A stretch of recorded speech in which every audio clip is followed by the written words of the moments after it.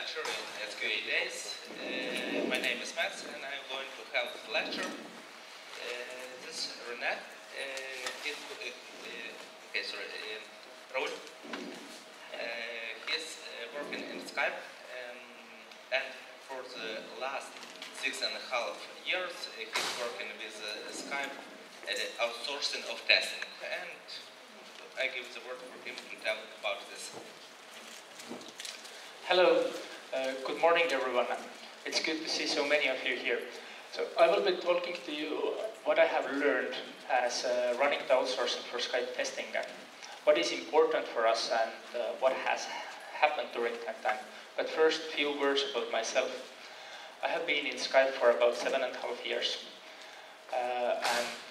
About 6.5 years of that time I have been taking care of software outsourcing for testing services.